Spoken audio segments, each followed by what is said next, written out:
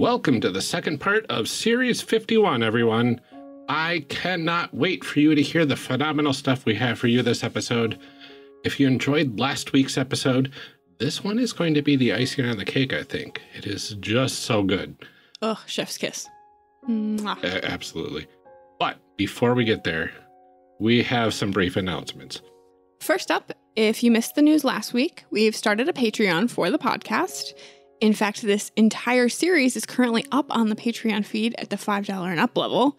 So if you want to support us directly to help cover the costs of the show, check us out at patreon.com/charactercreationcast. Next up, check out the Alchemistresses Kickstarter page. If you are listening the day this episode releases, the campaign starts tomorrow, June 14th. If you are listening any other day before the campaign ends, well, check it out. We have a link directly to it in the show notes. We also have been working hard on taking our show to the next level, take it up a level, as you might say. A part of that is revamping our YouTube page. We've had a couple people here and there say that they found us through YouTube, or they would like us to be on YouTube, or my son said that was the only way to be cool. So if you head over to youtube.charactercreationcast.com, you'll be able to find our latest episodes as they release and our backlog as I get to creating graphics for each of those episodes. Yeah, absolutely. And they are turning out wonderfully. Yeah, I'm really excited. They look so pretty. Absolutely. And that's it for our announcements this episode. We will have more details in the call to action after the show, along with a special thanks and even a new review. Ooh. But in the meantime, enjoy this episode that brings just pure joy to my heart.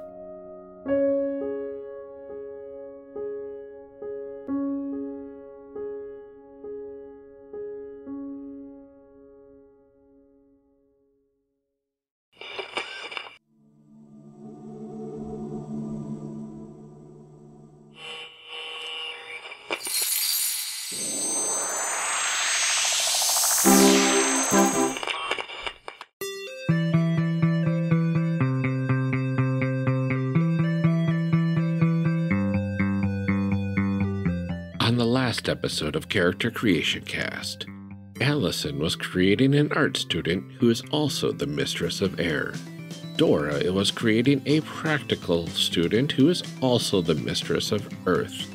Amelia was creating a drama student who is also the mistress of fire. And I was creating a swim jock who is also the mistress of water. We're picking up right where we left off last time. Enjoy. I thought, yeah, and then now the thing that I've heard you're excited about is world building. Oh, I'm so excited. So we're starting with the present day world. Yes. So we're going to set up some present day shenanigans and then move into the past. So the introduction for this is that somewhere governments convene and adults have very important words. But in Alchemistresses, the world centers around your life as a high school student.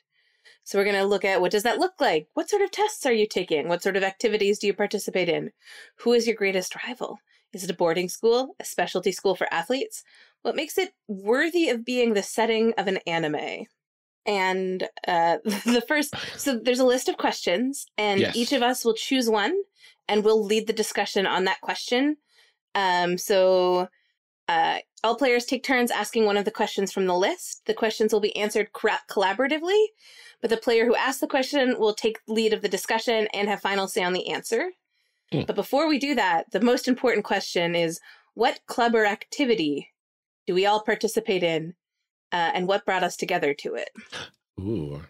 And on the character sheet in the world building tab, that's where I will be typing. Actually, Dora, whose spelling is better than mine, will be typing people's answers. Right. Can we do something really on the nose and say, like, the role-playing club? We can.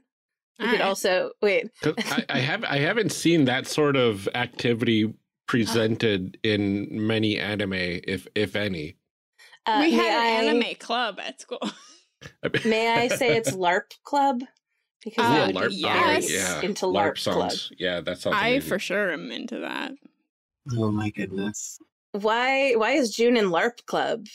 Sorry, yeah, I'm just reevaluating everything about June according to the fact that she's in LARP club. No, you know why it is?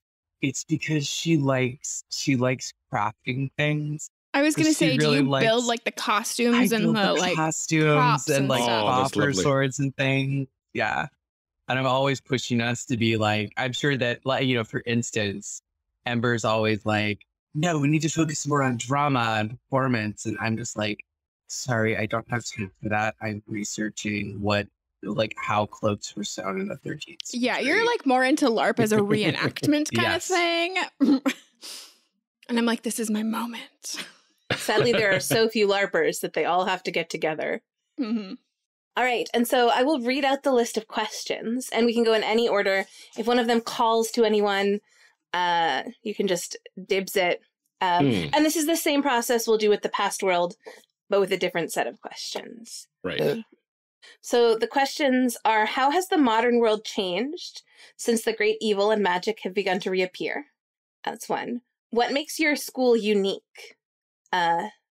Describe your club or activity's everyday antagonist and why they are so annoying. What's your school's mascot? Describe your school's cliques. Where do people hang out between classes? And describe the school's most beloved teacher and what subject they teach. Okay. Can I throw out my zany idea? Okay. If you pick a question, you get full control to throw out your zany idea. Right. I don't know if this is like a general world question instead of like anything specific. My thought was the present day is far in the future and the past is our modern times. With magic, though. With magic, yeah. Yeah, I'm into it. So we're LARPing what I'm sewing. Oh my gosh, we're LARPing 2022. Oh God, that but is like in so 2420, yeah. Yeah. Yeah, so like hundreds of years in the future, and it's like not too much has changed. Like maybe we have hover cars, maybe we've got like, you know, fusion power plants, and we still go to all that fun stuff. high school. We still go to high school. And the American education system hasn't changed at all. No. that sounds about right. We're lucky that it hasn't changed in the downward direction, but yes. Yeah. Yeah, I'm on board for it. That's so interesting. We're still using the same textbooks, though. That's not fair. They were updated in 2025. Oh, okay. Yep. All right. Like the ones I had in high school that were like during Ronald Reagan's presidency. Everybody's excited for Jimmy Carter's presidency. Yeah, right. Like we can't wait to see what he does. Yeah. Oh, wow. Awesome. No, I'm so on board for that. I also like our historical reenactments will be like, they're like, we've recreated an In-N-Out burger exactly as it would have been in 2020.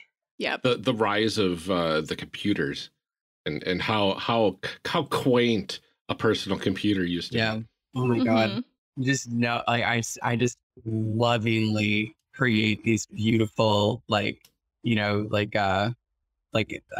first generation iMacs that are like all colorful. Yeah, this is going to be like us describing like iPhones in this game. It's going to be like me trying to explain a Nokia to my son. And I was like, no, it had phone. And he was like, yeah, but like what kind of apps? I was like, no, it had phone. It had phone. It had phone. The phone app. That's what it right. did. And he's like, when you texted people, I was like, no, buddy, it had phone and it had snake. And that was it. Snake. So I have an idea, which is describe your club activity groups, everyday antagonists, and why they're so annoying. Yes, please. So I feel like there's a famous expression about academic politics that like the reason academic politics are so vicious is because the stakes are so low. I feel like our biggest enemy is not like the cool kids; it's the other nerds.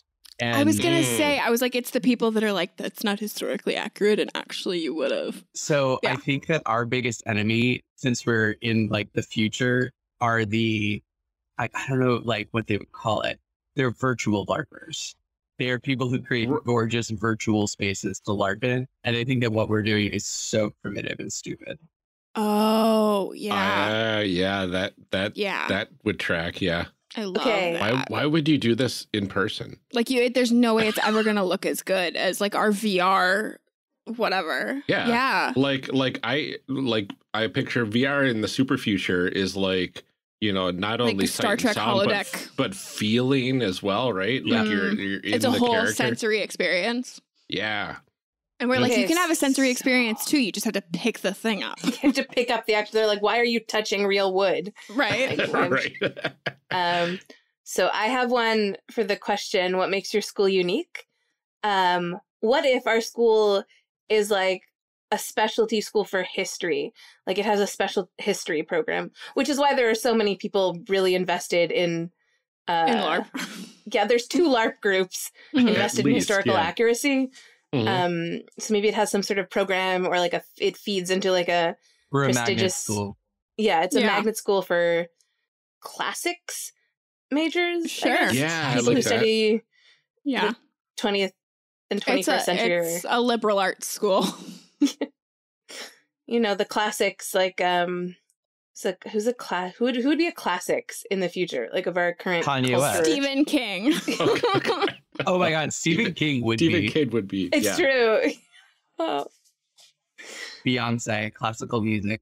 Yes. Oh my God. People would be like, it's not actually classical. That was before Beyonce, technically. Yeah, it's like classical for us, but like not it's classical. Neo pop classical. They've got classical and like classical proper. Mm-hmm. That's how they distinct the two. Yeah. All right. Beautiful. Does anyone else have a question that speaks to them from the remaining ones? Ooh. So the questions that remain, how has the modern world changed since the great evil and magic have begun to reappear? What's your school's mascot? Want Ryan to answer that first one that you said, because you kind of defined that thing about the world that like this is the future. And so I would like you to say like what has changed because of evil. Yeah, evil and magic coming back. So like my question is magic from the past treated like we treat magic in medieval times sort of thing. Like, like sure, there was magic. Yeah, of course. Yeah, that definitely fantasy. Here's the actual history, right? Yeah. Mm-hmm. So I'm thinking like our times now is what they're teaching, but in reality, there was actual magic as well. Yeah. What does that look like? They find out that iPhones were powered by fairies is like the actual. Well, actually, everybody knows that real computers are powered by ghosts. Yeah. I insist on that. I'm like, that's why they work sometimes and not others, is that computers are powered by ghosts.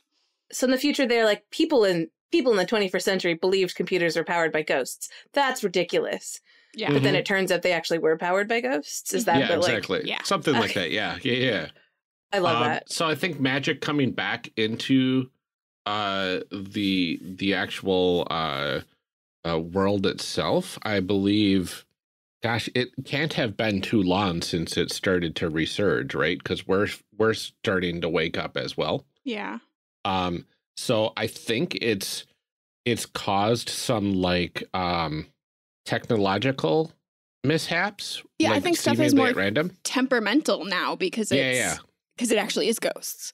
Yeah, stuff is less predictable. Yeah. Like they had gotten over that when magic kind of went away and figured out how to create technology that doesn't, have a mind of its own. Mm-hmm. But now it's starting to have a mind of its own again, and also like, I would say like sightings of like cryptids used to be a big thing, but then they weren't for a couple hundred years, and now we have sightings of bizarre sightings of bizarre like creatures and stuff are starting to kind of be like, what's going on here? Do I have to go to the historical archives to figure out like what sort of thing I'm seeing, because nobody's ever seen something like this. Not in their lifetime. Can I say like as far as the evil too is that it is happening in sort of like, I don't know, quote unquote, like malevolent ways, that it's not just like stuff malfunctioning. It's like kind of important stuff that's starting to go wrong. Oh yeah, like it's being, first of all, it's just kind of random, but then like once things are figured out, the evil is actually controlling the malfunctions to take things out. And I think it's gonna start like, small like annoying stuff like traffic lights and but I think eventually we get to a point where like those VR worlds that people are building are like not what they're actually building. Oh, they start to kind of have a mind of their own. Love it. Oh yes. Trapped in a computer. Another trope. With all the computer ghosts. Yeah. Yeah. See, I got my stuff in there. I got ghosts in there. I did it. That's how you become a computer ghost. Yeah. I can easily see an episode around like people disappearing, students disappearing, and the ones that are disappearing are really into this VR. Yeah, it's the stuff. VR LARP club. Yeah. And it turns out they're in the VR now. And now we have to save them even though they suck. Now we have to save them. Yeah. Now we have to save them. Hero's work is never done. It's also like in the early episodes, it's going to be the thing where it's like, like Ember runs the school with toast in her mouth, frantically trying to catch the bus. And as she's leaving, her like mom opens the virtual newspaper on campus, right? Where the headlines are like running all over the page, and one of them is like glitches, like threaten food supply or something like that. It just there's like newscasters in the background being like, officials are still puzzled by why traffic lights started glitching all over the city. Yeah, it's just like little background mentions as they're watching the news and stuff like that. And I love that. Like as we see the world building, like the VR LARP club, like over time, over the course of the season, there's like fewer and fewer of them in the. Yeah, and they're getting sort of like stranger and more obsessive. Yeah. Yes. Oh, so good. Mm-hmm. One more. Okay, so I think I still have to answer one, right? Yeah. I can put the 4 left are these 4, and they're more about setting like the mundane high school, right? Like what are the cliques like? Who's the teacher everyone loves? Where do people hang out? What's your mascot? So I feel like where people hang out is a really easy question to answer because I think it's the diner. Oh. Yes. That's very good. So it's probably like across the street from the school. Or actually, so I think that this diner, because it is like, like rich or future, whatever. I think because it's kind of old and weird, it looks almost more like a Starbucks on the inside. Oh my God. Oh no. It's so old fashioned. I know. Like they still have all these weird coffee drinks and stuff. It's like the 50s retro diner only only for 2020s. Yeah. Yeah. But like not Starbucks. It's like because it's like a mom and pop. So it's like a weird, like a local hippie. It's like the Latitudes here in Germantown. This is a world where 400 years in the future, Starbucks no longer exists. And now they're trying to bring back that feel of the old, it's Appleton's Brewed style. Awakenings is what there you go. I love that. Yeah, one. It's like what's the medieval times, but like oh my gosh, modern times. It's modern times. Modern times. Yeah, like what is this? Millennial times. Millennial times. Oh, incredible. Oh, that sounds amazing. Mm-hmm. Great. So now do we have to dress up when we work there too? Like we have like stupid 2020s outfits? Yes.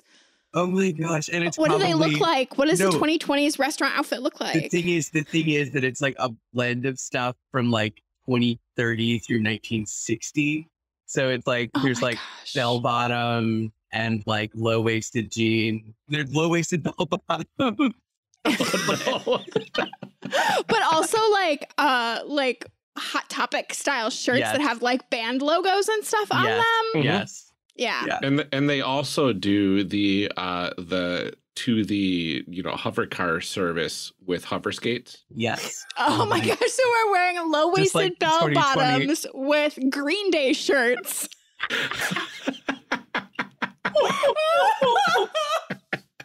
Oh my God. Allison, do you want to do like one more facilitator question? So if we're running this game, because we're all making characters, there's no like GM. Mm-hmm. But if we were running this game, the GM gets final say with one question, so they get to choose something that they want touched on, or that they might think wraps it up. So our version of that will be us just like I'm taking the role of GM. Mm-hmm. And I'm going to say that you have a school mascot, and it is an inanimate object. Oh my gosh. Like a technology-related inanimate object. What do you think would be a good, like you're like the microchips or the something really dorky? Oh, that's good. Because yes, all the animals are long gone. I'm assuming. Yeah. Right. Oh, so like, what's something that like right now is like super like, you know, like I was thinking go like super basic even. Oh really? Okay. Like the resistors. Yes. Oh yeah, that's like really old. Perfect. Yeah. Okay. Very like a piece of technology that is very basic. But there are no teams have animals anymore. No mascots or animals. Mm-hmm. Or if they are. Our outfits for the various, whatever sporting events are like the gross tan like color of the resistor backers, but like your team number is in the color in the color bands. Oh, beautiful. And it like represents the resistor represents history, strength. You know, you have consistency. Some school motto like that. Yep. Now I wish June was a cheerleader.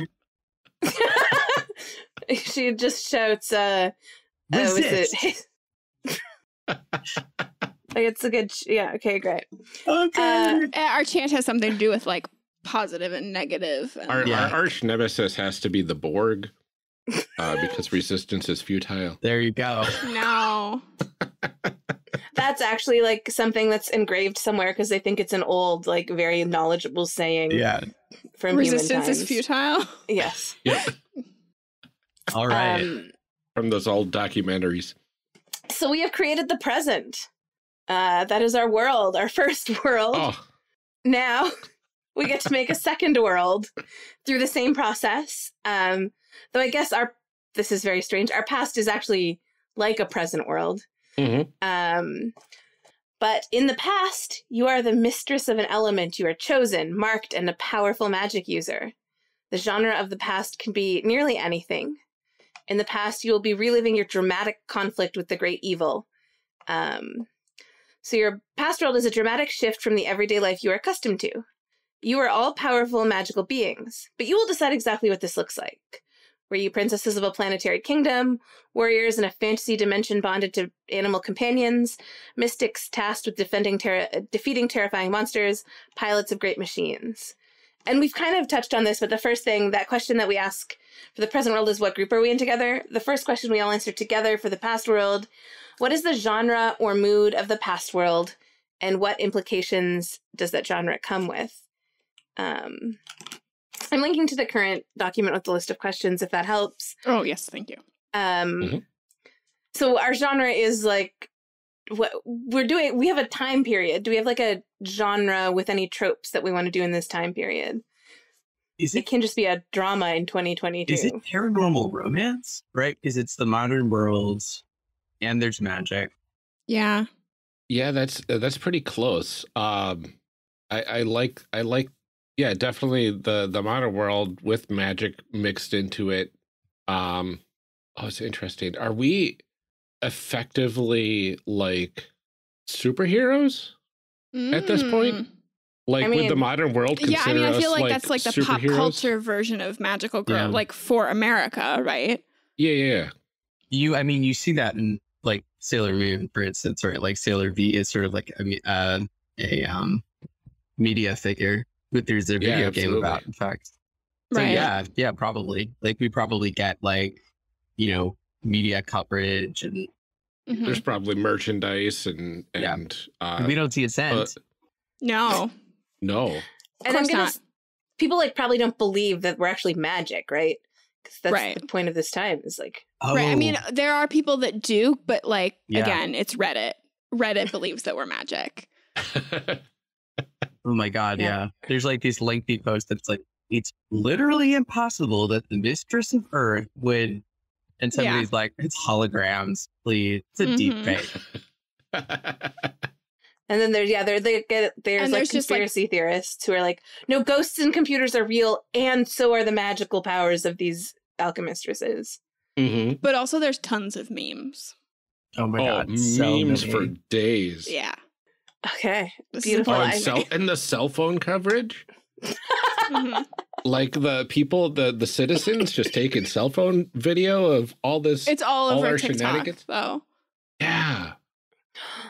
And like, I think in the future that all this archived video and stuff that finally made it through is like, look at these cool student projects that these people made. Yeah. It's very much like probably looked at it the same way that we look at like people who wrote down Greek myths. Yeah. Like it was, they were telling fun stories. It's a parable. Fantastic it's not special actually, effects, though. Yeah. Nobody literally believes it. Right. That's so good. Perfect. And then I will read out the list of questions. I think a handful of them we've touched on already. So the first question is, how long ago was the past world? The second is, describe what magic looked like when it was at the height of its power. How was the past world changed by the great evil? What did the alchemistresses protect? Who saved the alchemistresses when they needed it most? Describe a hero of the past world and what the alchemistresses learned from their example. Tell a great legend of the past world. Do the people believe it? Describe who holds the power in the past world. Describe the voiceless of the past world. What do they need? And who was betrayed by the alchemistresses?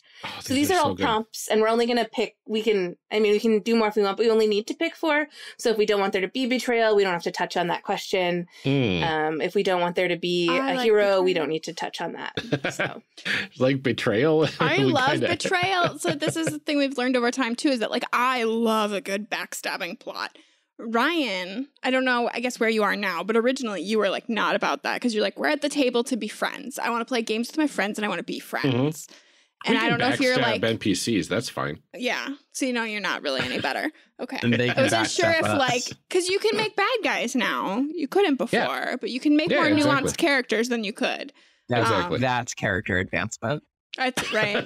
I love a good. And I love moral gray areas. But so I have a question because we like how far in the past it is. So like we know what year it is, but I guess we didn't really define how far in the future we were.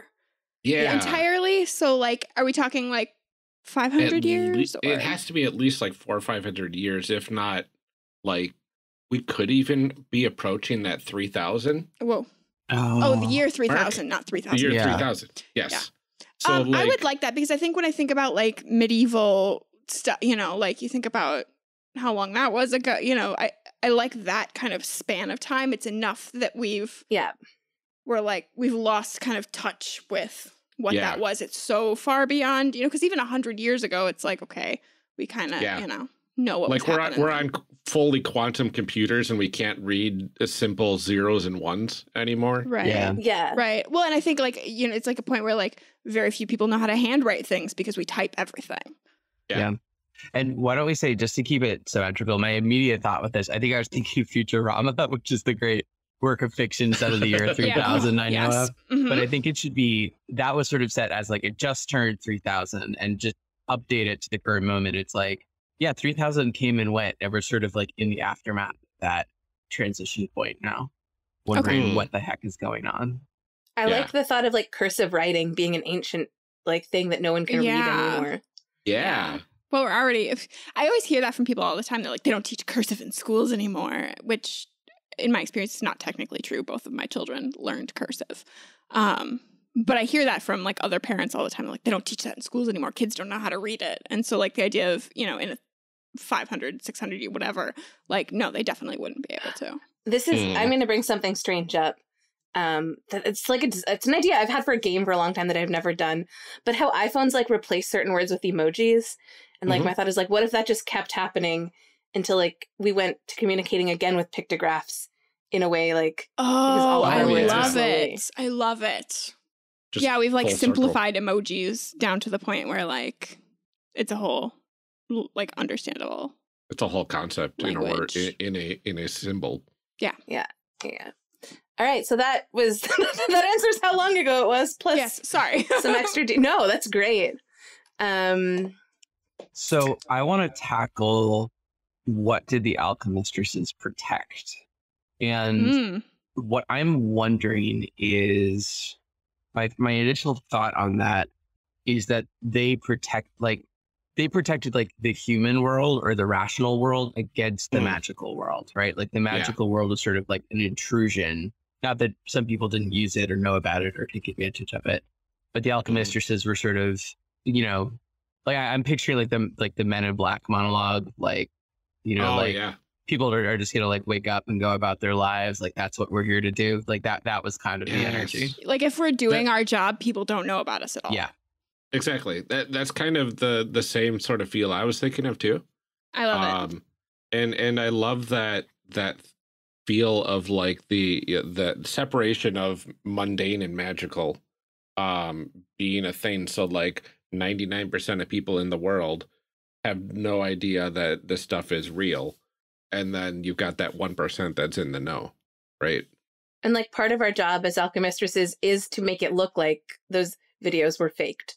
Like if someone catches that, we have to make it look like part of it is just us like putting on the charade that of course this isn't real magic. Right. So we're actually helping that happen.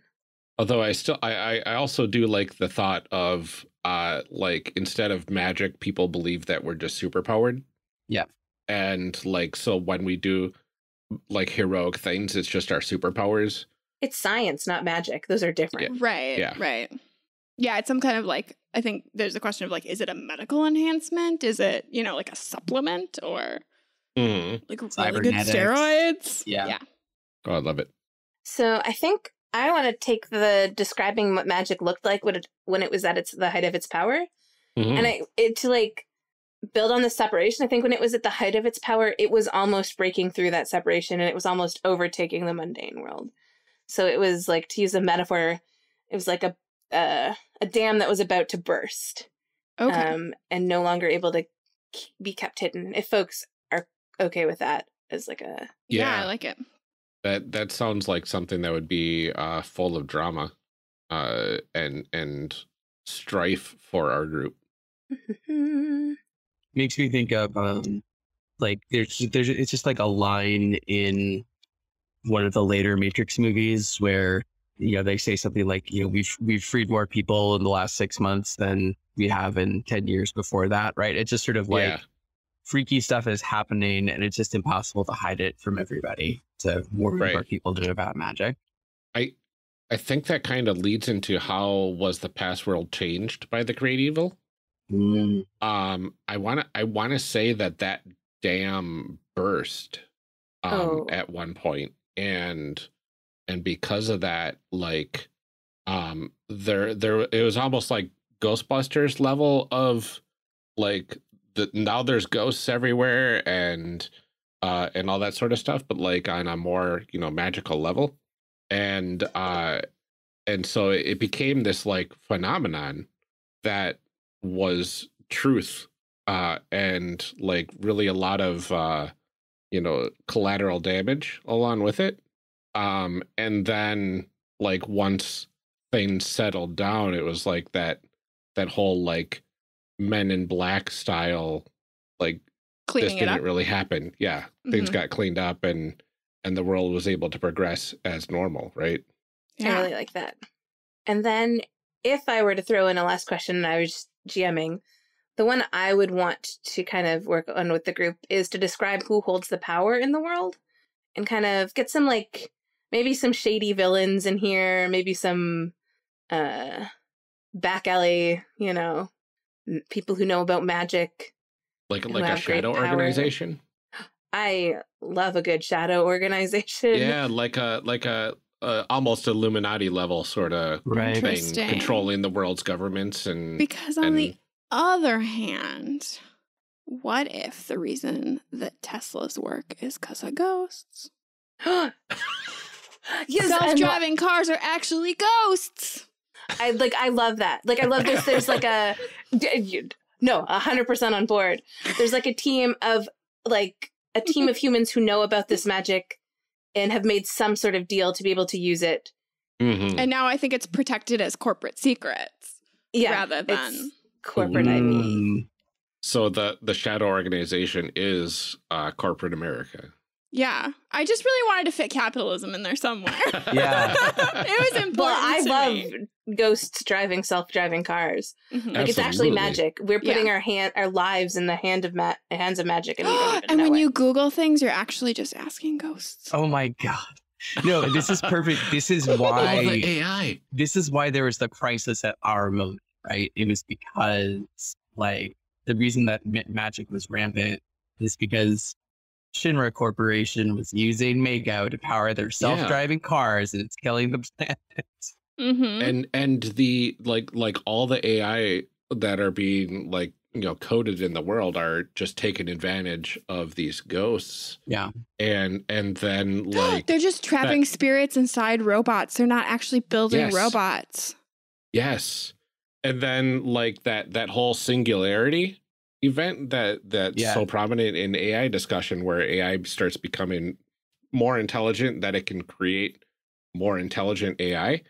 That's kind of like what this dam is that they're approaching, right? Like getting to that singularity Yeah. event is what causes that to burst. Yeah. Oh my gosh, that's so good. I really like this because I did it. I introduced like the Men in Black analogy, and it's easy for us to sort of become like we're on the side of the elites against the common people, which is never like the dynamic that I want. So I like the idea that the real villains are the people who are slipping magic into like, who are changing the boundaries of how magic is used in a way that's really dangerous. Mm-hmm. Oh, I love that so much. Oh, and everybody blames all the calamity on the AI. It's the algorithm. We don't know what it's doing. And then that's why they take away the AI and start building technology with 100% certainty on what the tech can do. They just stop using it. Yeah. Oh, that's why our year 3000, everything's predictable until the AI starts taking over again. Never trust an AI. Because the AI is actually go. But there's like good and bad AIs, I think. Yeah, just like ghosts. There's no reason you couldn't have like ghosts. Yeah. There's Casper, and then there's everything else. Exactly. Those are the two genres of ghosts. No, that's perfect. That's amazing. I think it's all falling together very well. Oh, I'm really excited about this. Yeah. So that is our past world. We have created our past world. Now we get to create our magical girl superheroes. Mistress of water, fire, air, and earth. And let's pull that up. So the character sheet you see of the past one works very similar to the present day. Mm-hmm. You have 3 convictions. Instead of a transformation phrase, you have a victory phrase, which all magical girls have, which you must shout to detransform. So going back to your mundane form, you have to shout that victory phrase. And then instead of a bio, you have spells. And that's going to be the most complicated part of this. We actually got one of our contributing writers, who you might know if you know Sharang Biswas, who is a tabletop roleplay designer in New York, who I met in grad school while we were both like doing design work there. Cool. It's amazing. Wrote a guide to how to make the perfect spells. So that will be useful.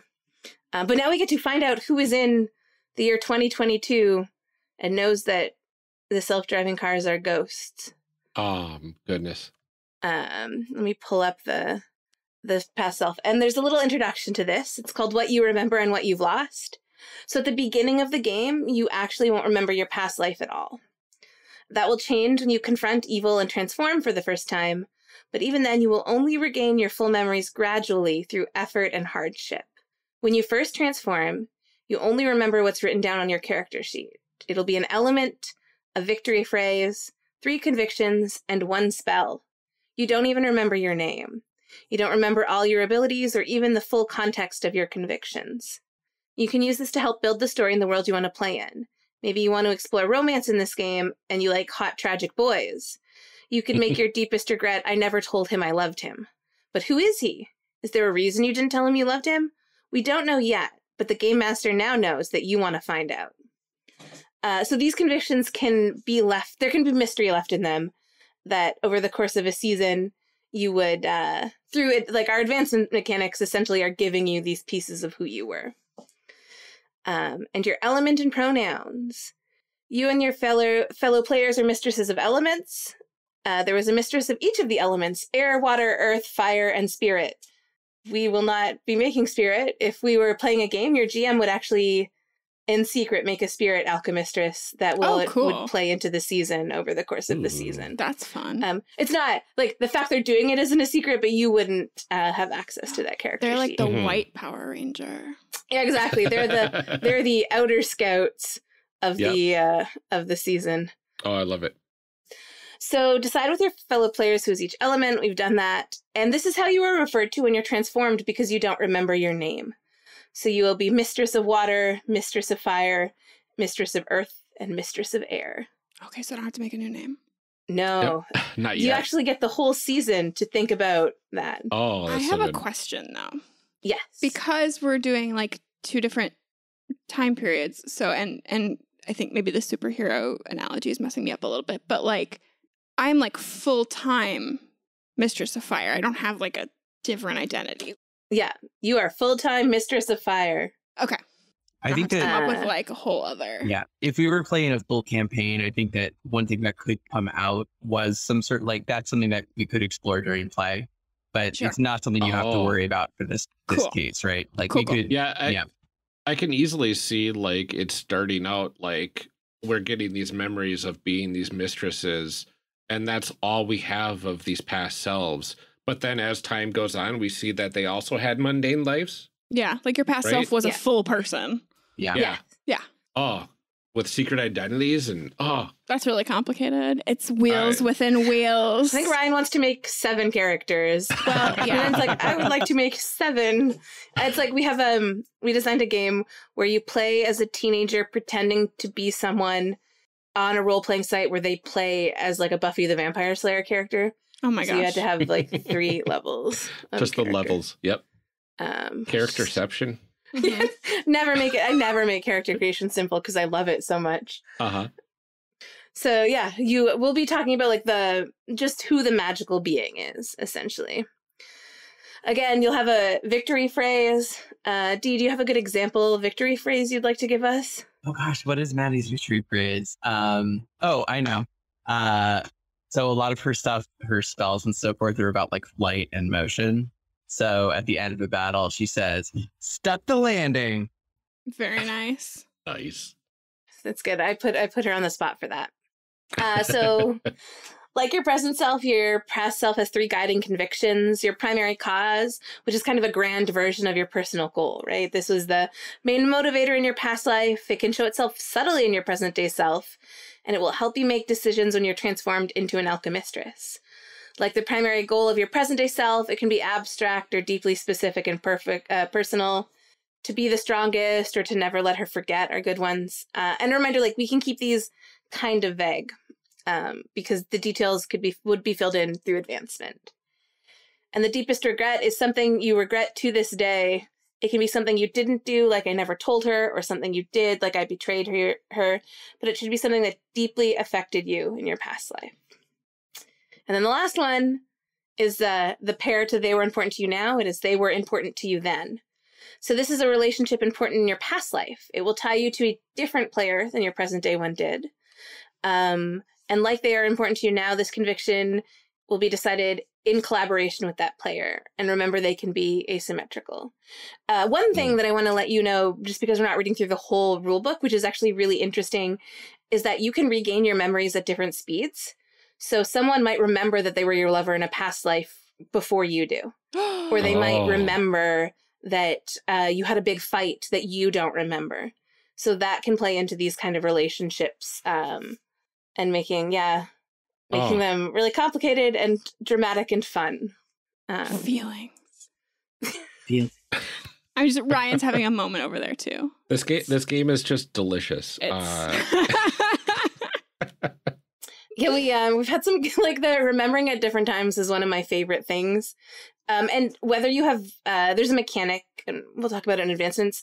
There's a mechanic that decides whether the memory you have is a positive one or a negative one. And so it's possible that you only have negative memories of a relationship while someone else only has positive ones. It's really, it's fun. We had a play test where there were 2 players who had like just a ton of negative memories after 2 sessions, and 2 players who had only positive memories. And it was a really interesting group dynamic.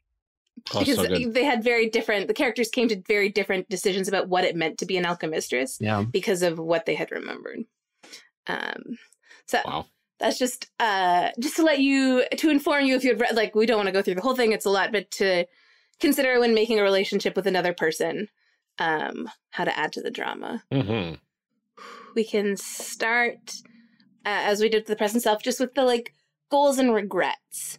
And again, as specific or as general as you want, based in the world that we have just made. I'm excited to see people make spells, too. That's what I'm most excited about. And I guess I see myself as being sort of like political, kind of like... I was just thinking about that, too. Opinionated, forward-facing, you know. Well, obviously very anti-capitalist, but... Perfect. Like if I had a mundane life, it would be as like a U.S. senator or something. But like an effective and passionate one, like a good one. You know, the U.S. Senate is having a moment right now. Right. I take it back. They're not poor people. They deserve it.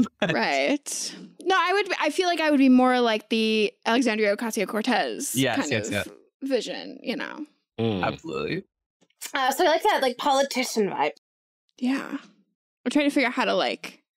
Another thing I really like have found very interesting is having a past self that is very different from your present self, but in a way that your present self would either be like disappointed in or excited by, you know, would have a strong feeling about. Yeah. So I think I might also, because my present day self is like really flighty and artsy, I might lean into something more serious for my past self.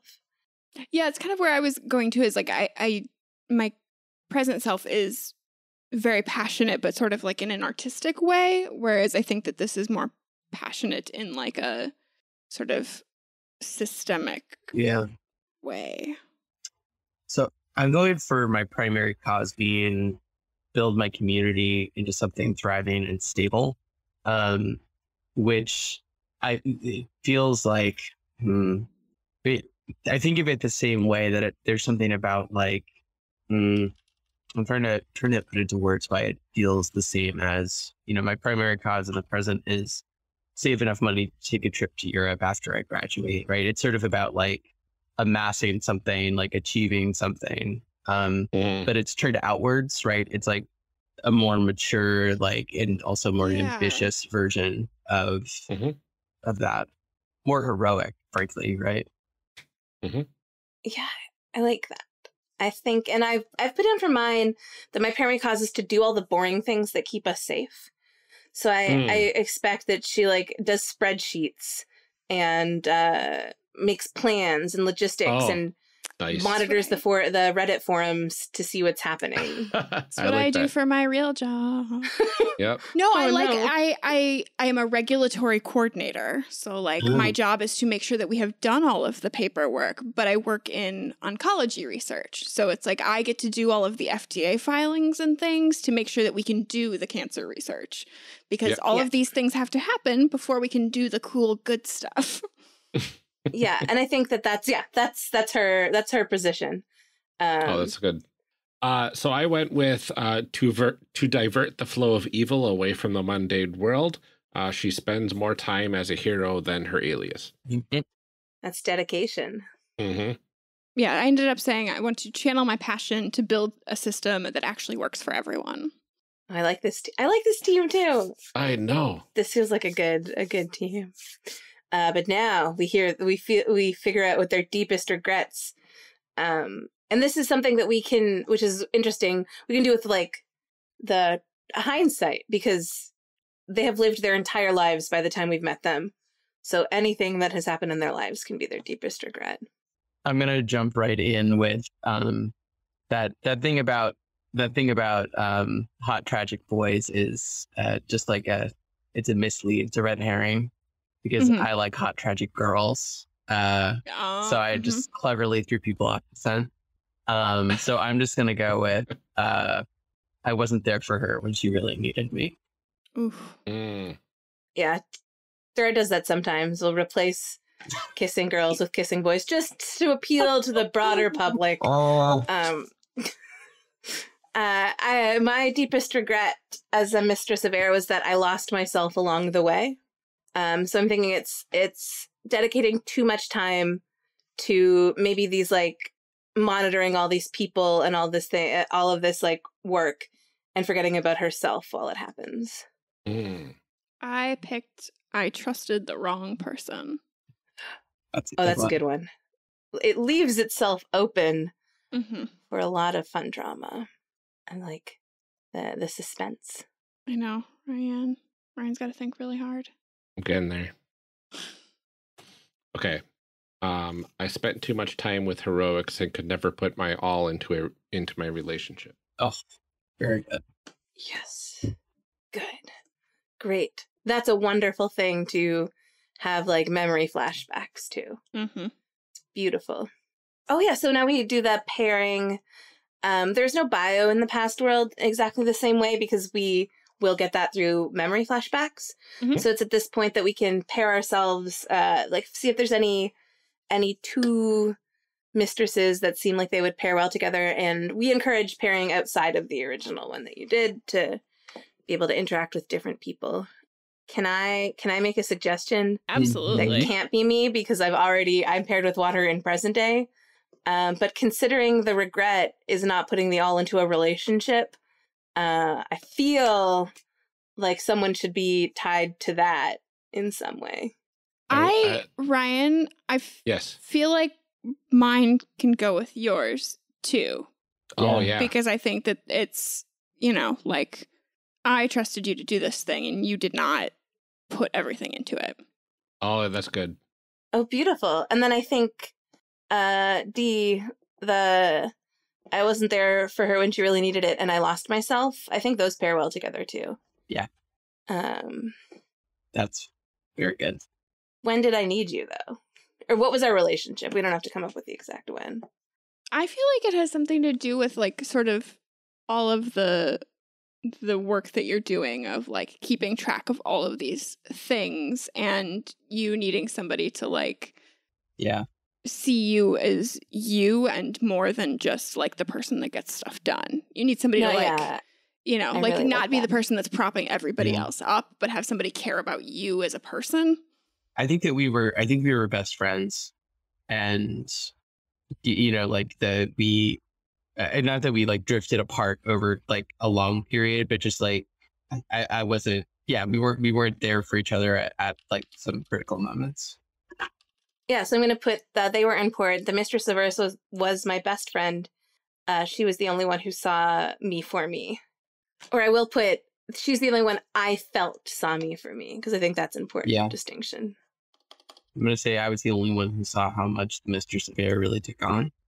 Yeah, so I worded mine. I wasn't able to be there fully for the Mistress of Fire because I was too single-minded with my heroics and couldn't reconcile that with my powerful feelings for her. Oh, yes. Also, you have two crushes on two different people in two different times. I love Very important. We need at least one character that has that in every game. Oh, it's so good. I think our other game is leading to a throuple, because there's like a present-day girlfriend who was a past life boyfriend and an ex in both. Anyway, it's complicated. Oh, that's so good, though. Yeah, it's quite a polycule mapping when you have two multiple lives, personalities. It gets more complicated. Yes. Yeah, I worded mine as I really needed help, and the Mistress of Water didn't come through for me. Great. I love your victory phrase. I'm Googling wind puns now. That's so good. Do we want to, I think everybody but you has their victory phrase. Do we want to skip ahead and do that? Oh my God. Yeah. Okay. I'm going fast. I'm going to make it happen. Take your time because we edited it out. So. But yes, I'd love for everyone else to say them while I look at this list of 30 wind puns. I'll start. We can go in opposite order this time. So the Mistress of Earth's victory phrase is pick yourself up and dust yourself off. I'm going to say this very carefully so that Ryan doesn't have to edit it. I just kicked your ash.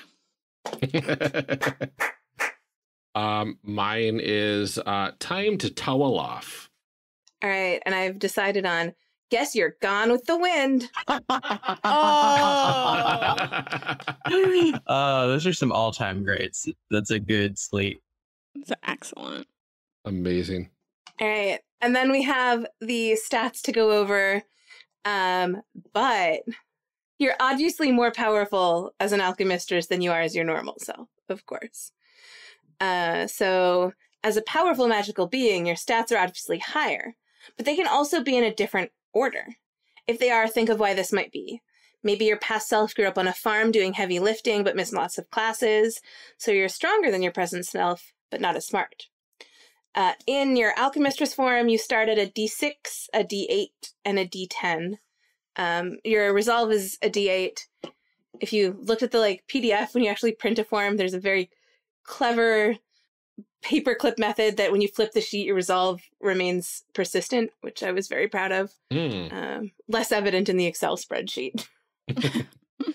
So yeah, I can jump in with my change stats, but the Mistress of Air, I think, has swapped mind and spirit from from Sky's mundane form. So mind is actually the Mistress of Air's highest, where spirit is the lowest, which is the opposite. And I think this is because she's dedicated so much of her time to these very intricate, intellectually draining tasks, and has spent so much less time getting in touch with her sense of self and charisma and willpower. I had spirit and then mind and then body, and so I switched mind and spirit. So I think this character is I don't want to say smarter, but more on the critical thinking side a little bit, but still fairly passionate. And then my body's the lowest still. There's more than one way to kick ash. Mm-hmm. I'm very proud of that one. Yeah. So I went with the highest for mine. The D10 is a spirit, because they're very strong-willed, and they've got a strong personality about them, which is a little different. Whereas in my past self, spirit was my second highest, and then body is my second highest, because she focuses so much on the heroics that she's got to maintain that conditioning, but still stronger of will than body in this life. And then mind the lowest, because in this instance she is kind of this super single-minded individual that misses some things, and isn't as present in that regard. Yeah, I love it. Of sense. So good. And I kept the same sort of spread.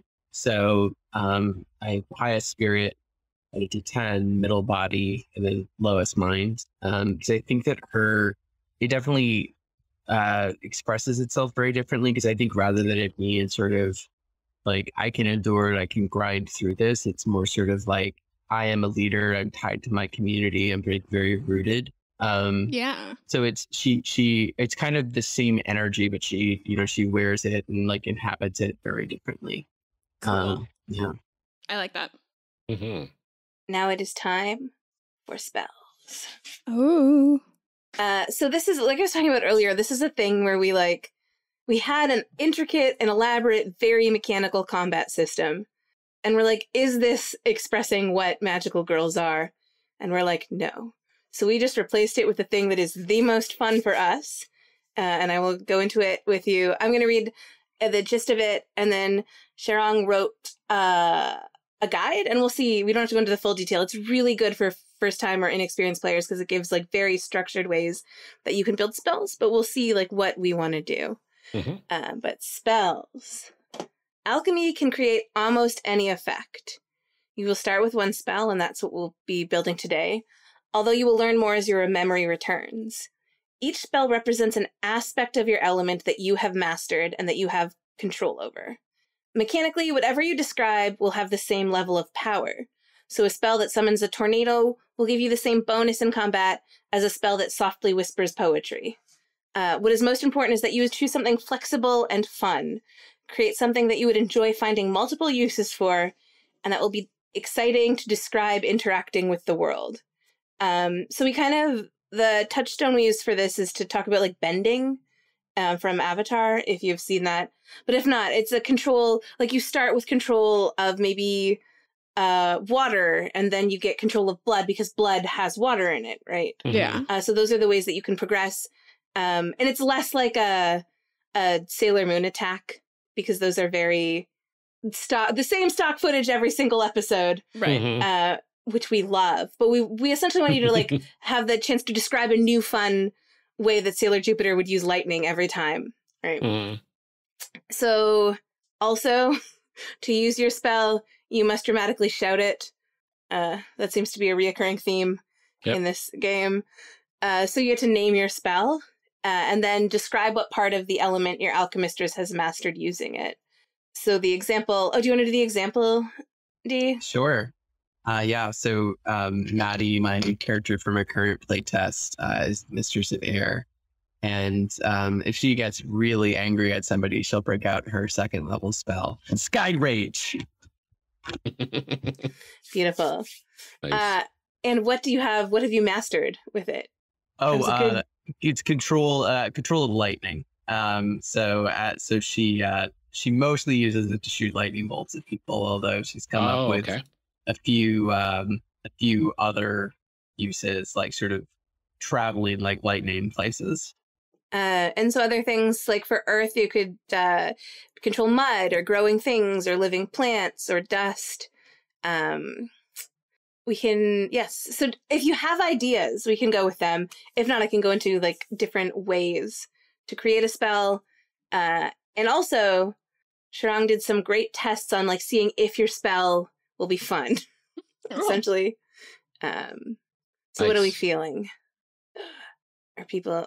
All right, I'm going to read you a tiny bit of how to make a spell, because I think it'll inspire. Yes, please. I'm having trouble coming up with like, I always feel like sometimes when like things are really broad, it's like you can do anything. Yeah. I'm like, I don't, what? No, that's why we're like, when we first did it, we're like, oh my goodness, this is very broad. And some people right away know what they want to do, but we wanted someone who also has who has a really good background with like narrative spells. So we'll start with some tips. A spell is conceptually narrow. So something like Control Earth is too broad because you want your spell to have creative constraints on you. You want to feel clever every time you use it. An example I use, like this is a Dungeons and Dragons example, but one time I made a character who was, I wouldn't call this min-maxing, but like I just built the character to be able to summon as many ponies at once as possible. Yeah, like you do. And then the whole game was just me being like, oh, I don't need Detect Trap. I have 10 ponies. And just like send 10 ponies in. Or like, oh, what if I summoned the pony 10 feet in the air and had it drop on them? So like for me, that was fun and creative. Yeah, so you start finding ways to use it too because it's fun. You're like, well, can I like fit this in here? It was 64. I could summon, I think, 64 ponies at once. So good. D&D has rules like that. Like I played with somebody too that was like, I'm trying to remember what she could summon. I think it was like owls or something. And like, no, it was badgers. And it was like we got to the point where she could summon like 80 badgers. And we were like, why would you ever need that many? Exactly. Like I literally could do nothing else, like 0 other things. But that's like kind of an example I use. Like you'll be using this one thing for the first part of the season, so make it fun. Mastery of Sand is more interesting because it doesn't apply to every type of earth and creates certain images. Arms of Earth could even be more interesting. It creates arms made of mud, something that everyone can picture, and a constraint that helps you tell a story. So you want to think of things that are conceptually, creatively challenging, but practically broad. So while the concept of a spell should be specific, The best spells are broadly applicable. Arms of Earth might create Arms of Mud, but those can do so many things. Punch a baddie, snatch an ally away from danger, carry something heavy, for instance. A spell like Immolate Wood is not likely to contribute to the story unless all you're planning to do is set wooden things on fire. Which could be a basis for a character if you want. But going in knowing that is important. And then the last thing, the spell uses alchemy, which might be obvious, but more generally, a spell that replicates something your character could do easily without alchemy is probably not the most interesting. So in present day, candlelight is probably a pretty trivial spell, considering the state of technology, and we all have cell phones that can make light. So you want it to do something interesting. And then there are two suggested ways for building a spell. The construct method is simple, and if you're less experienced with role-playing, it might be the easiest one to start with. You start by picking a narrow subtype of an element. Don't bother being granular. This isn't a chemistry test. Like, magma could be both fire or earth. Lightning could be the domain of air or fire, could be argued. And then there's some examples here that you can look through. And then after that, pick an interesting shape that you can manifest the element as. And there's a list. Tentacles, hands, gauntlets, whips. Name your spell using the shape and element, and add some flair. For example, Blazing Whips of Magma, Arctic Shield, the Wall of the Seven Cerulean Winds. And then you have a spell. So you can conjure up constructs of that shape made of your elemental subtype, and think about the different ways you can use it. For example, whips can attack, but grasp and defensively toss things. Shields can defend, obscure vision, bear loads, and I think they can also be thrown pretty effectively. I think Captain America showed us that. Okay, true fact. My day job is actually working on a Marvel video game, and I have only ever seen one Marvel movie. So, that's where I'm at. Oh, I think you've seen one. You've seen them all. I told them that during the interview process, and they were okay with it. So. Yeah. Hired you anyway. I have a question. If you can help me, workshop. Yeah. Oh, for sure. I want to do something with, I like the name, Fires of Passion or something like that. I want the ability to, convince people or, get help or something. You know what I mean? I think that's where my brain is. So that's actually, did you read the next section? No. They actually use passion as an example. Oh, okay. I was like, oh, did you skip ahead? No. So, that I is just completely... wanted to, be a politician and also fire. No, that's amazing. So there's the examples for passion are that you can, rouse a crowd or distract a guard or soothe the emotions of a hysterical victim. So, yeah, you could think about what form it takes, and you could be flames of passion could be a spell that manipulates emotion through flames. That could be a great spell. I think I want it to look like people's hearts are you can see them. Oh, almost heated up, That's perfect. Yeah. So good. So mechanically, I'll just touch briefly. What spells do is they either lower someone's resolve to be in the scene, and like we said, that can be done emotionally or physically. So you could physically burn their heart with the spell, or you could make them give up their will to fight against you that way. And the other thing they can do is inflict conditions. So you could make someone question their beliefs as a condition on them, which then will make it easier for anyone else to lower their resolve. Awesome. And I think that spell could do both of those. Cool. I'm gonna write that. But I would keep it vague enough, and manipulate emotions so that you can use it in different contexts. Mm-hmm. So I named my spell Aquarius Amplification. And I have mastered the ability to infuse an individual with water to grant magical abilities or greatly enhance existing abilities. So perfect. I could make myself or somebody else fly. I could make somebody super strong. I could make somebody's natural healing enhanced to heal wounds, that sort of thing. Extremely good. I have gone with Blossom of Divine Beauty, and it is, I sort of mentioned before, she's going to have a very feminine,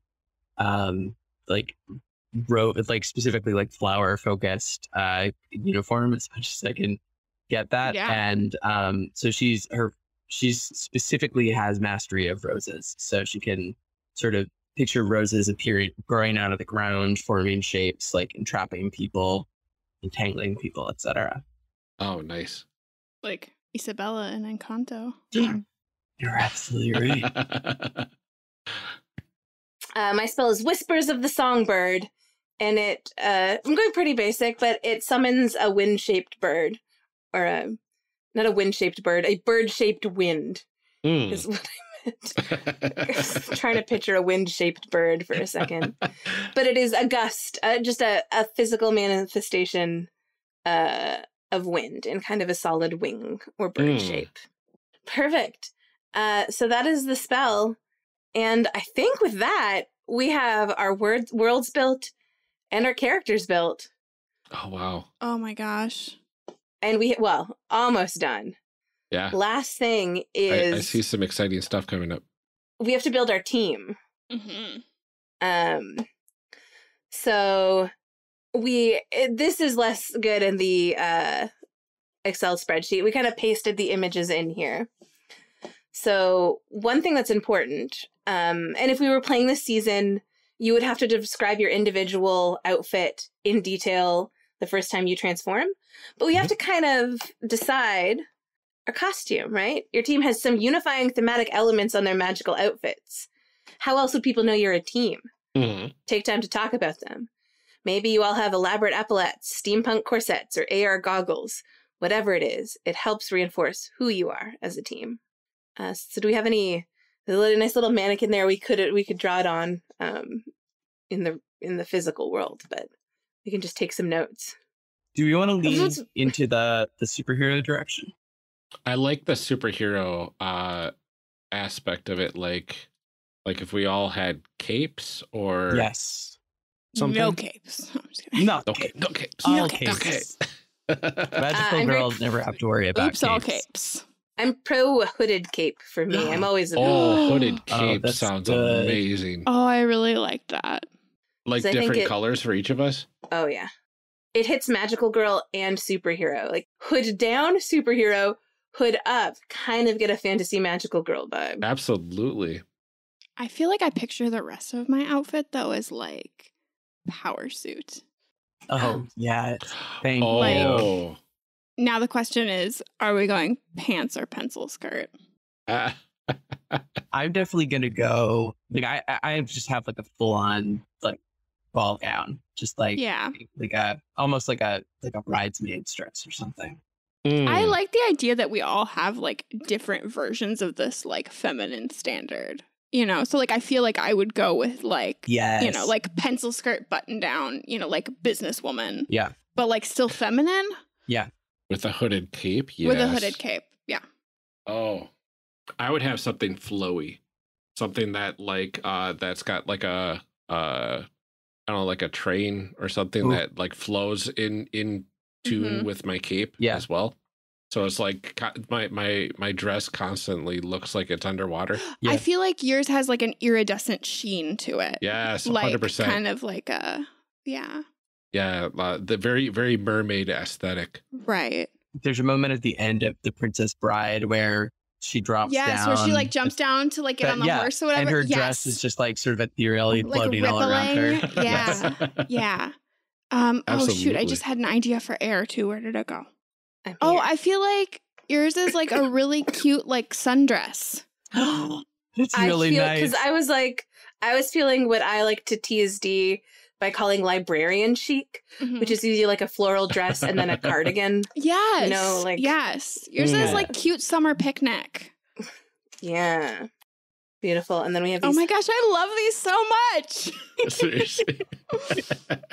It's true too. I like your observation that it's like four very different like femininities coming at you. Yeah, it's like they're all like stereotypical. Yeah. You know, but and people notice us first by the capes. But secondly, they're like, I see your individual approaches. Yeah. Oh yeah. Beautiful. Second, our magical mascot. So this is someone in your world who knows more about the past world and is on your side. They might leave you mysterious messages in a video game, or even just overtly show up and be a part of your life. They could be a magical fairy, a talking cat, or a sentient AI designed as a local shopkeeper. Whatever form they take, they definitely know some things you don't. This is my responsible animal. Yeah, you're like, there's a responsible animal. In the GM guide, there is a specific episode dedicated to meeting and learning about the magical mascot. So, what can I pause it? Pause it. It's one of our pets. Yeah. Let's see.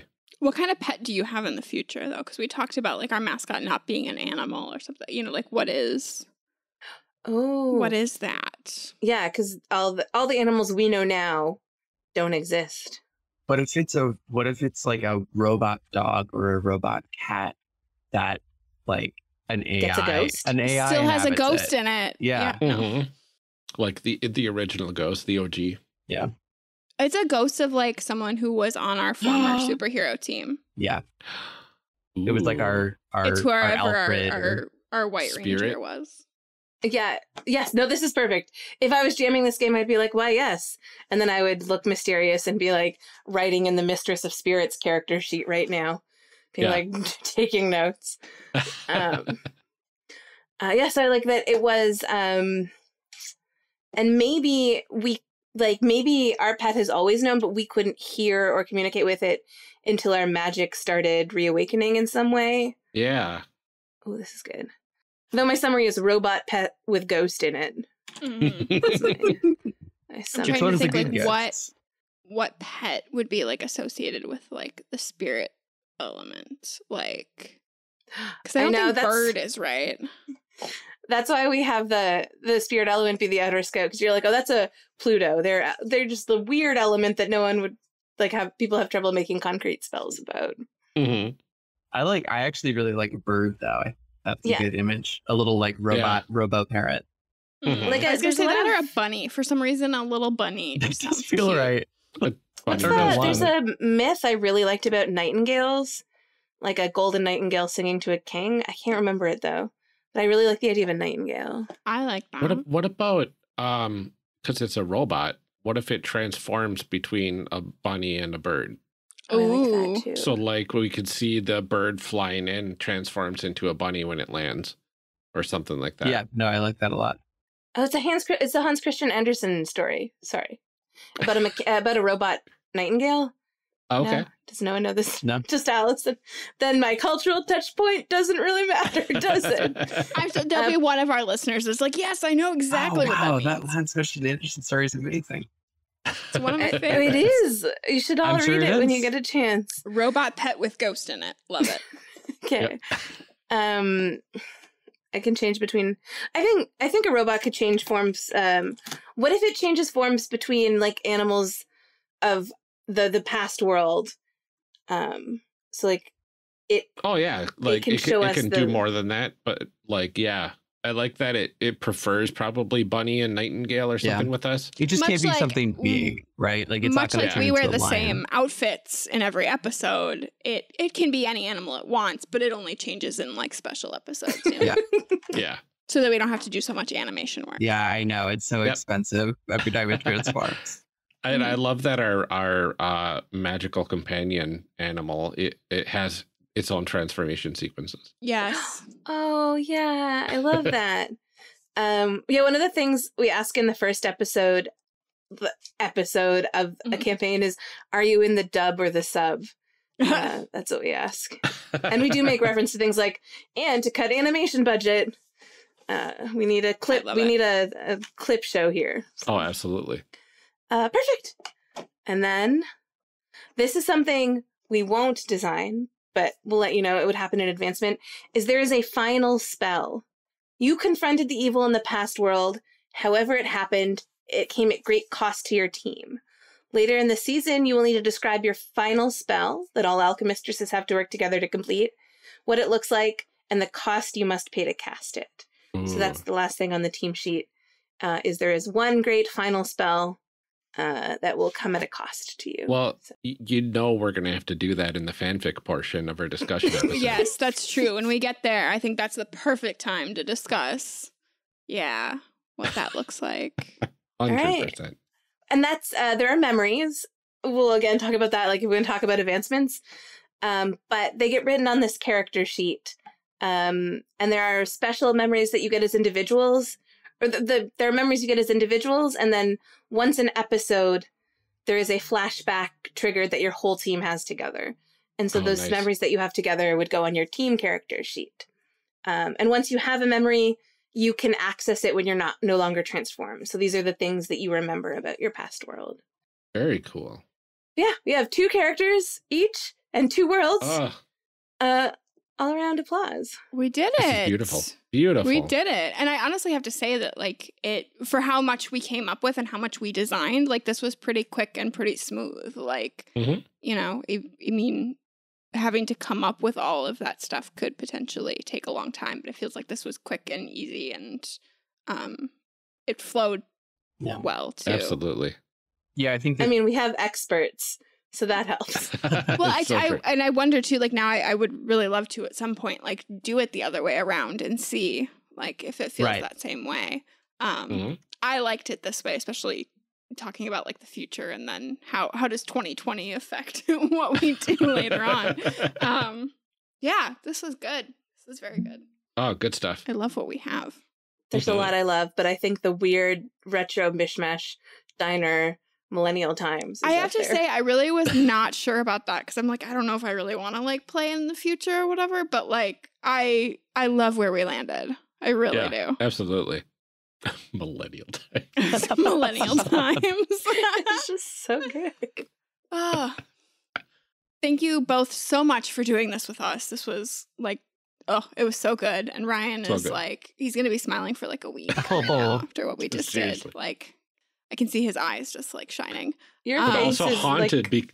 haunted because I'll not be able to play. I know. I just wanted to say that looking at your face warms my heart, and I'm sure Dora's too, as like designers. Yeah, really lovely to find the people who love the exact same things that you are trying to make and also love. Yeah. Yes. Absolutely.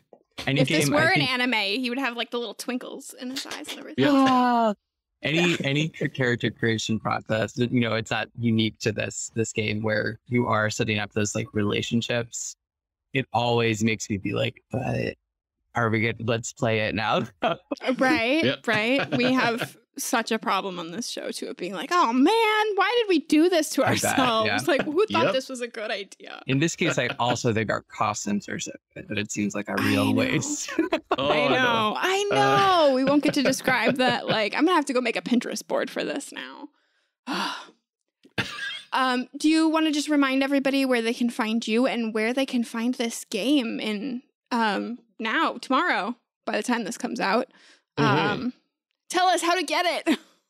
All right. Yes. So you can find the game, the most important thing, on Kickstarter, Alchemistresses, which you can check how to spell, but it's alchemy and mistresses together in one word. And you can find me at Allison K Cole on Twitter or at softchaos.games on the internet. And you can find me on Twitter at Dora Dee _, or see some other games that I've made at dcity.h.io.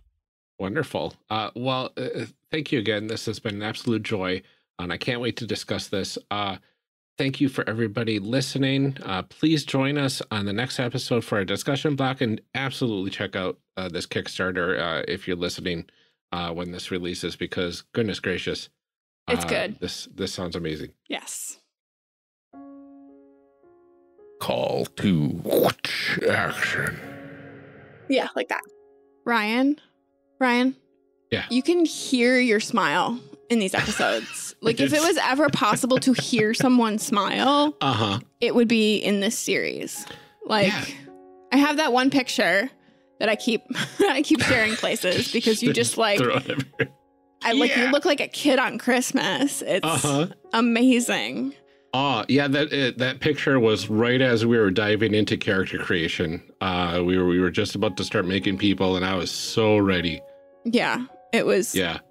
It was great. This game was awesome, and I'm so glad that we got a chance to cover it before the Kickstarter so that people could hear about it. Because it is so much better than the description that they give. Not like no shade to Allison and Dora and the great job that they're doing, but like there's no way that they could encompass this in the pitch.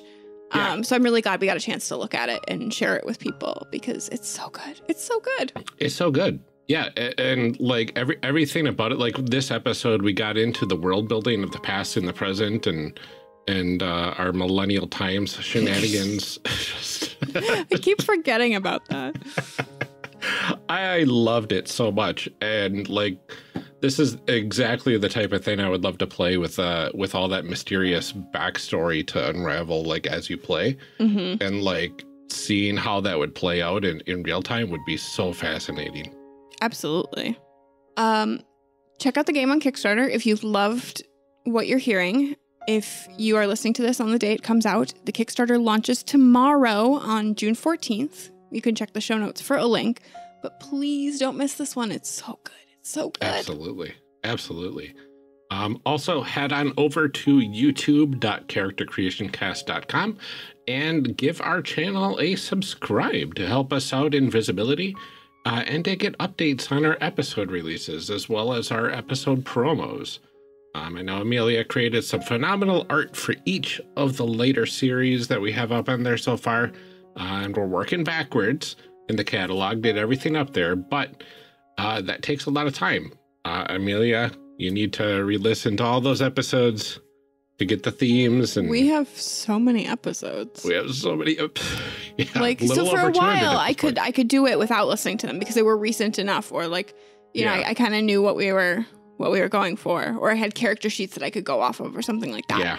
But now we're at the point where it's like, okay, these were a year ago. I don't know. Things are starting to blend together. I'm like past the point now because I can hear it when I'm like, oh, I broke my hand and like I had my hand surgery. Like, so we're all past that, which means it's over a year ago now at this point. Yeah. Okay, whatever. Not gonna happen. Right. I can't remember breakfast. Yep. But you're getting some great art out of it. Yeah, I'm having a lot of fun with it. It's stretching a creative muscle that I haven't gotten to use in a while. Yeah. You know, and I keep saying, like, I'm not a graphic designer. I'm not, you know, so like these are for funsies. So anybody who's like looking at them and like being judgy, you know, I get it. My color choices are maybe questionable, but I am having fun, and I really honestly think that's all that matters. And absolutely, on a YouTube page, it definitely looks better than like just a whole pile of our logo. It makes it a little more engaging and interesting. So I agree. Plus, every single one so far has been directly related to the episodes. So there's like some nice little Easter eggs in there. Yeah, they've been. I've been trying to make them about our show, not just about the game. Yeah. Like I'm trying to match, like trying to do both, you know, so that you can tell what game it is. But yeah, a little bit of each. Oh, they're so good. I can't wait to see what else you come up with, and hopefully we'll be able to have a complete, what is that, a discography? I don't know what that's called for podcasts. Yeah, I don't know. I think discography is close enough, right? Yeah, so hopefully we'll have that sometime soon. But just keep an eye out for that. Subscribe and like and subscribe. Yeah, like I mean, we're in that area now, right? I know. Next up, check out our new Patreon. We are offering that at patreon.com/charactercreationcast. We have quite a bit in there already. For all of the levels of support, you can get bonus outtakes at the $1 level. At $5 level, you can get bonus episodes and early release episodes. The next episode in this series is already in there. So, like, if you can't wait, I got great news for you. There's all kinds of stuff going on there. Those episodes in there don't have the cold open yet because we haven't done them yet. They just get in there as soon as I'm done editing. So I edit them, I throw on the music, I throw on the credits, and it goes right to the Off Patreon. We go. Yeah. Yeah. So yeah, it's literally as soon as Ryan's done, they'll be up. So Hot off please the go presses. check that out. We also have a bunch of other rewards, including personal thank you cards, special Discord channels, as well as shout outs on the podcast. So we would like to thank our patrons personally before we head into the review.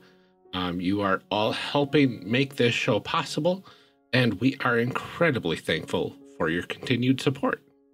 Lieutenant, our first patron, thank you. Previous guest of the show, David Tigranosaurus, thank you so much. And Eric Bounce, thank you for your support. And a thank you to any future patrons that we don't know about as of the recording of this call to action.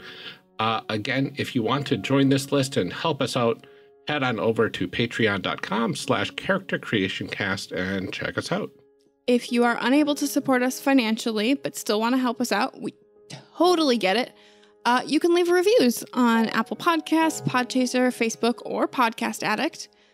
Those are the places that we can easily see. So if you find somewhere else that you can leave a review, let us know. We will go find it. We will read it. For now, this is the last one we have in our pocket, but it comes from Coyote on Podcast Addict. A very cool way to discover RPGs with the hosts and their guests creating characters for various games. The games used are varied, and you'll probably find ones that interest you. The tone is quite humorous and makes listening very pleasant. Thank you so much for that, Coyote. Thank you so much. We hope that it's enjoyable for people, I think. That's one of my favorite things about making this show is like we're having fun, and I hope that that comes through. Yeah, and I like that we come across as pleasant. Yeah. I always say that I like that you think that about me.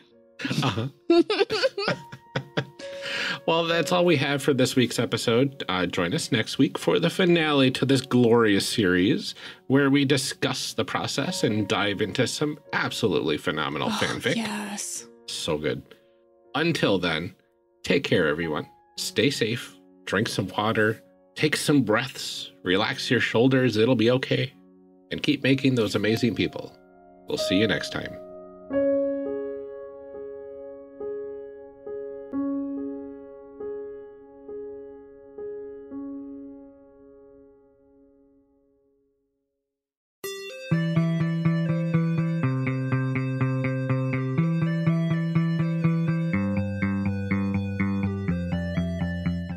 Character Creation Cast is a production of the One Shot Podcast Network and can be found online at www.charactercreationcast.com.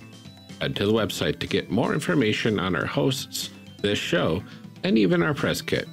Character Creation Cast can also be found on Twitter at CreationCast or on our Discord server at discord.charactercreationcast.com.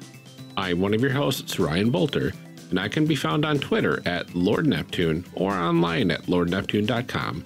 Our other host, Amelia Antrim, can be found on Twitter at Ginger Reckoning. Music for this episode is used with a Creative Commons license or with permissions from the podcast they originated from. Further information can be found within the show notes. Our main theme music is Hero, remixed by Steve Combs, and is used with a Creative Commons license. This podcast is owned by us under Creative Commons. This episode was edited by Ryan Bolter. Further information for the game systems used in today's guest can also be found in the show notes. If you'd like to support our show, find us on Patreon. Get access to bonus episodes, extra outtakes, and much more at patreon.com/charactercreationcast. Thanks for joining us. And remember, we find the best part of any role-playing game is character creation. So go out there and create some amazing people. We'll see you next time.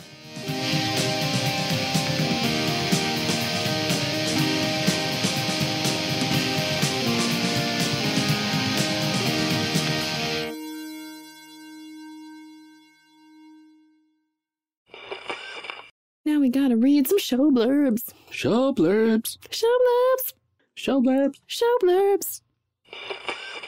Character Creation Cast is hosted by the One Shot Podcast Network. If you enjoyed our show, visit oneshotpodcast.com, where you'll find other great shows like Campaign. Campaign Skyjacks takes place in an original setting inspired by folktales and classic adventure fiction. James D'Amato leads Liz Anderson, John Patrick Cohen, Tyler Davis, Johnny O'Mara, and in recent episodes, Nathan Blades, as they tell a tale of daring sky pirates, giant birds, and the terror of a cursed sea. It's funny, dramatic, and at times emotionally devastating. Search for Campaign Skyjacks or James D'Amato on iTunes, Google Play, or your favorite podcast app.